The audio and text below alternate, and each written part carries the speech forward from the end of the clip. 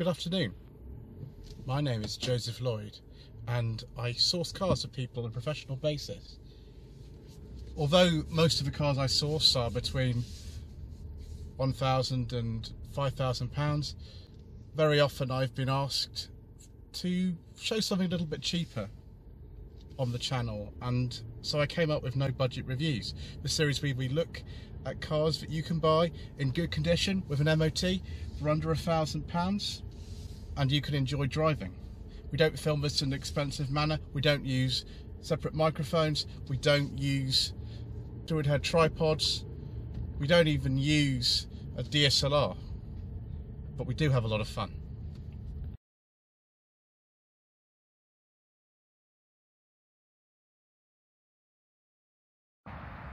Well, good afternoon to everyone. This is a 1999 Saab 9.3 2-litre light pressure turbo SE. I had another 9.3 on the channel quite recently, which is a 2007 convertible. There's a second generation of these. First generation, like this one, was based on what was called the NG 900, which was completely different from the original generation 900, in that the platform is the same as the Vauxhall Cavalier Mark III and a whole lot of other General Motors cars. This is from the period when Saab was owned by General Motors, although this still has what's called the Saab H Engine in it, which was Saab's own work. It's amazing to think that cars like this are available for under £1,000. This one is worth a little bit more than that. It's very kindly been supplied by Simon from Langley Prestige in Chelmsford. You would have seen some of the cars that he has, or had actually, before on the channel. The car lasted from 1998 until 2002, and Saab claimed that there were over 1,100 changes between the new generation 900 and the original generation 9.3, which one of these is. Dashboard doesn't look particularly different really to me. It looks quite similar, and it is a nice soft touch material. The other thing about this car is that it still does have that old Saab quirkiness. It has the ignition lock down there, it has the night panel button, and it has all these typical kind of Saab switches and things like that. Although one thing I have noticed is that the car has a good old Corsa B electric mirror switch. Isn't that lovely? So many General Motors cars of the era have that. One of the issues with the car is that it doesn't have the display for the climate control working particularly well at the moment, but put the key in down here. I think I just need to put my foot on the brake and we will start her up. There we go. So it's just checking all through all the systems. As you can see, yes, the display for that climate control is not working very well, I think I would say. But there is a sport mode. I don't think I need to use the sport mode in the type of driving that I do. I do, however, use these heated seats because it's a Saab and therefore we must have them. Also got cruise control. This is an SE, which was sort of the more luxurious model when the car was launched. Other ones came, things like the Vigan and the Aero. This was the sort of more luxurious one. We've got some nice cherry wood trim and all kinds of exciting things. To turn that off, you don't need to keep running the engine. Yes, if I just turn that on, yes, it will just come on like that. Don't know why it keeps bonging at me. There's nothing necessarily wrong. It's because of a door open or something. Oh, it's gone. Test brake lights, eh? All sorts of exciting things. So the night panel, actually that won't work unless we have the ignition on, so we won't do that right now. Night panel, if I turn it on again, so you turn the lights on in the car just by that switch there. The night panel button will, there we go, it kills all the instruments. If I put it back on, it turns them back on again. That's just the being less distracting at night, and I can understand that. Built-in stereo, a double-din unit. I imagine the display is at the top of there. But apart from this little display down here, everything works.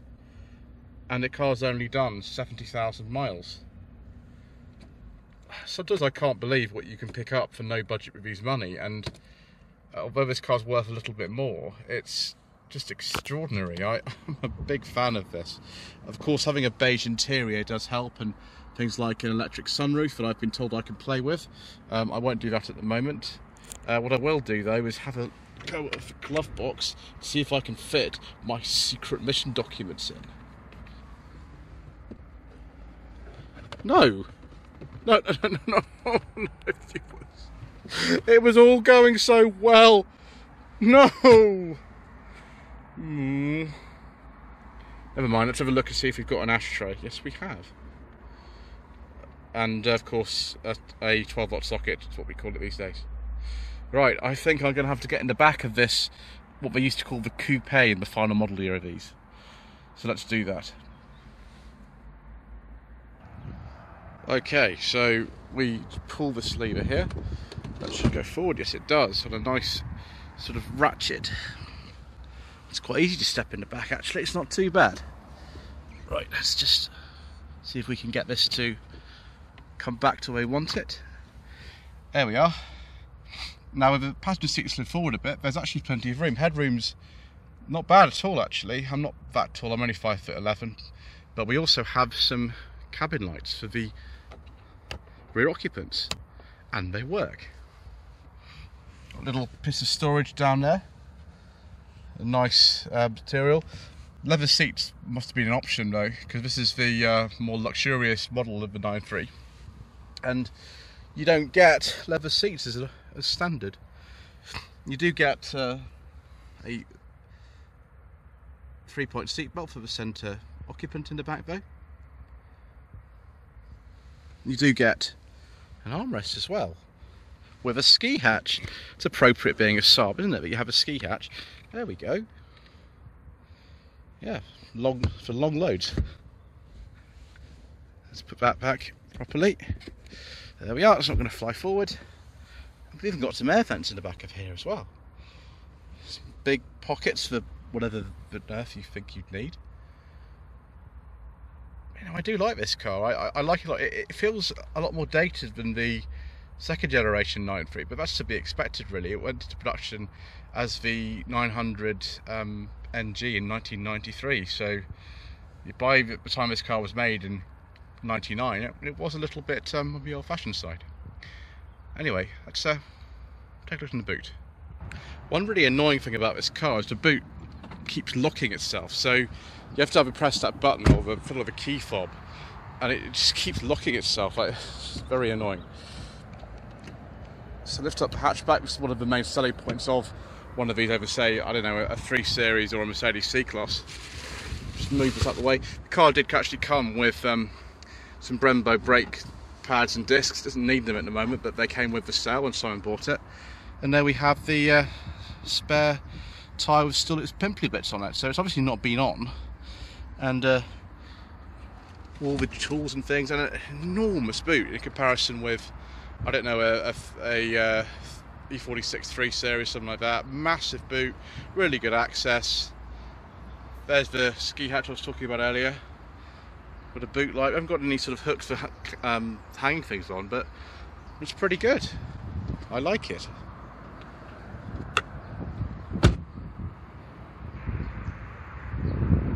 Wow. And here is the Saab H Engine. It's one of the last variants of it. This started life back in the sort of, I don't know, early 70s or maybe even earlier, as the Triumph Slant 4 engine co-developed with Saab, which actually went into the 1850 HL Dolomite and also the Sprint. It does have a cam belt, and this one has been done fairly recently, but it's just interesting to sort of see the final version of this engine, which dated back a long time by this stage, over 30 years.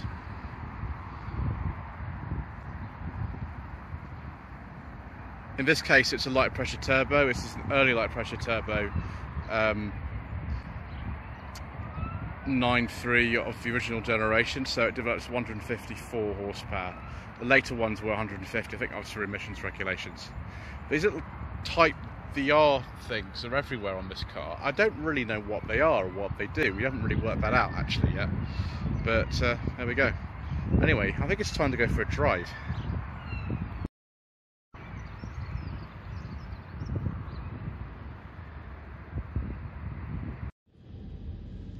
Right, viewers, time to go for a little drive in this lovely Saab.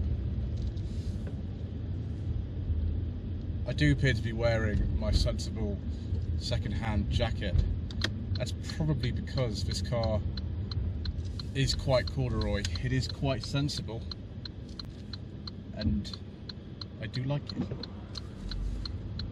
The engine's available in the original generation 9.3, most of them based on the Saab H engine, where a 2-litre normally aspirated engine with 130 horsepower. That was joined when the car was launched by a 2.3 litre with 150 horsepower. Both of those were non-turbos. Now the 2.3 didn't actually last particularly long. It was replaced later in '98 when the car was launched with a light pressure turbo version of the 2 litre, which is what this is. First of all, it had 154 horsepower, and later on it was just 150, like the 2.3 normally aspirated engine had been. There was just the high pressure turbo, I think it was called, or just normal turbo. That had a big T after it. This just had a small T, this light pressure turbo. All of the engines were 2 litre turbos, apart from some of the crazy ones. Later on, think about the year 2000, the car gained another 2 litre turbo, which was known as the HOT, high output turbo. That was 200 horsepower. And then right at the top of the line was the crazy Vigan model. That developed 225 horsepower, or thereabouts, and that was known for having, you know, torque steer issues.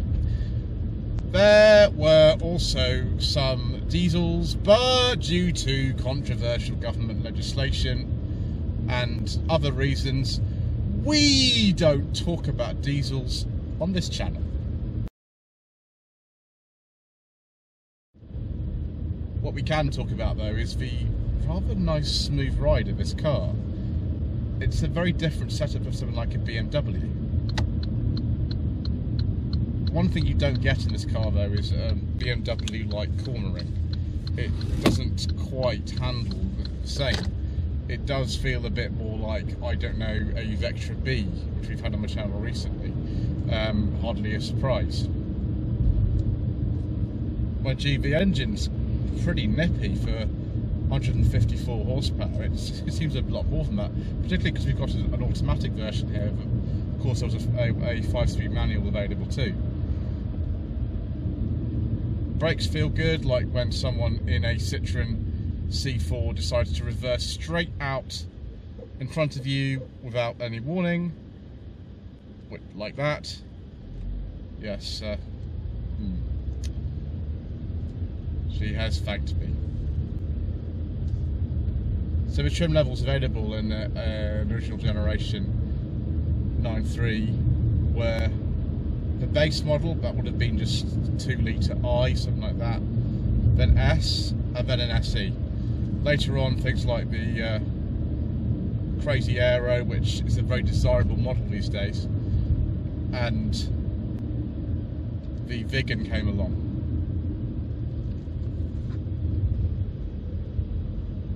Despite the fact that it doesn't handle anything like as well as, say, a 3 Series, I'm still quite enjoying myself.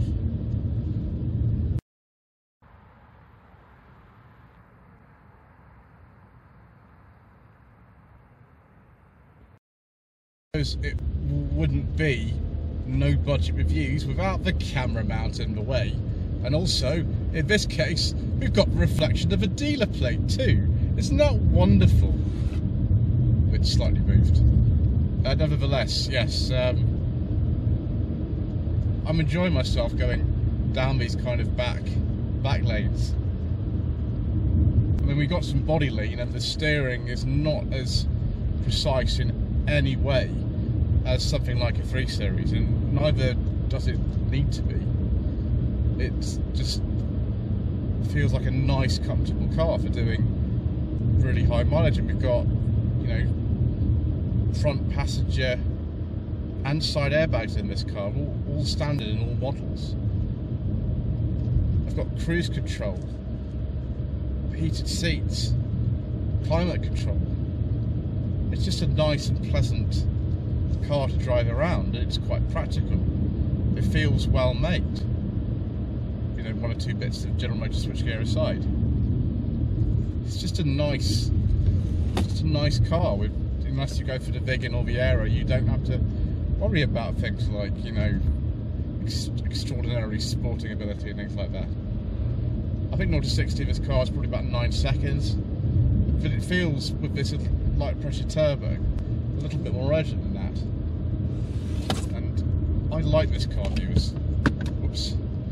I like it a lot, despite the fact my dealer plate has just fallen off. I suppose I better pull over and fix that. Yes, why don't we do that, so we can come to some conclusions about the first generation Saab 9.3.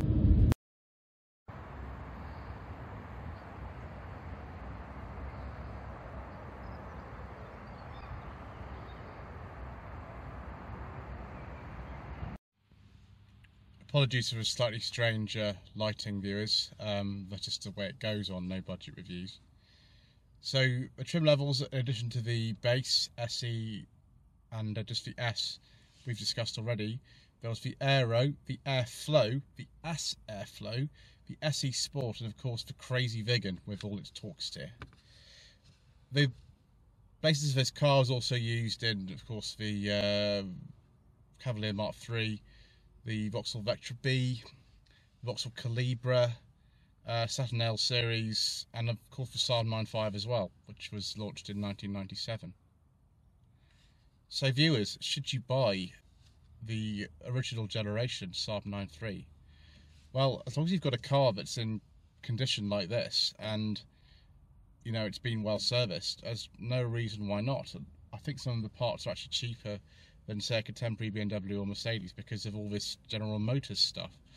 It doesn't drive like a BMW, that's for sure, but maybe people who buy these don't want that. They want something that's more sort of comfortable and a little bit strange, and you know, has a big hatchback, and if that's what you're after, then this car delivers in spades.